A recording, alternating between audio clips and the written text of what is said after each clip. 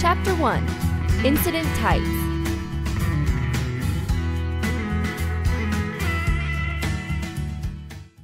Incidents involving multiple victims fall into one of two categories: an MPI, meaning multiple patient incident, and an MCI, meaning mass casualty incident.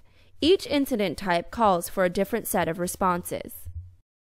An MPI, or multiple patient incident, is an incident where two or more patients are present and the responding agency can manage a scene without the need of multiple agency resources, or without impacting the normal capacity of local hospitals. This definition is intentionally ambiguous since resource availability differs from agency to agency in the county, and local hospital resources can impact transportation capabilities of ambulances on scene.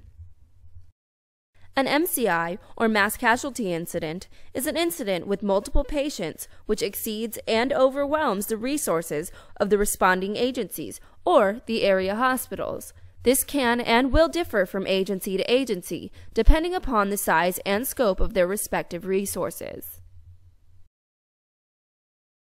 Differentiating an MCI from an MPI.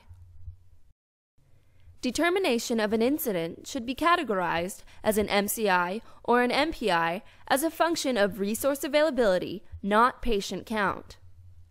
Utilize MCI protocols if using the term MCI. For example, a 5-patient accident that takes place in the city of San Diego may be determined by the incident commander as an MPI.